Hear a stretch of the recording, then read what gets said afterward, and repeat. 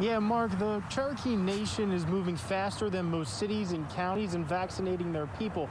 They're currently in their phase 2A. They've started vaccinating folks over the age of 55, along with workers critical to the tribe's function. The Cherokee Nation has distributed nearly 8,000 COVID vaccinations since the rollout. Currently, the tribe is moving into phase 2A. It includes people over 55, teachers, food distributors, and other critical staff.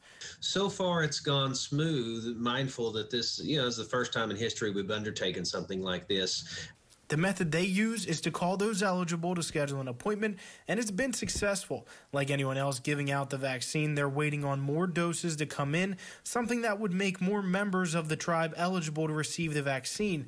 They get their doses directly from the Indian Health Services. Because I think our system is run well, but I am concerned that if the amount of vaccine doesn't keep up with how well we're doing, that we're going to see some gaps, we're going to see some slowdown. The tribe has vaccinated about 900 Cherokee first language speakers, along with elders in the community. Protecting those first language speakers is very important for the livelihood of our language. We are already in a great effort, uphill at times, to save the Cherokee language.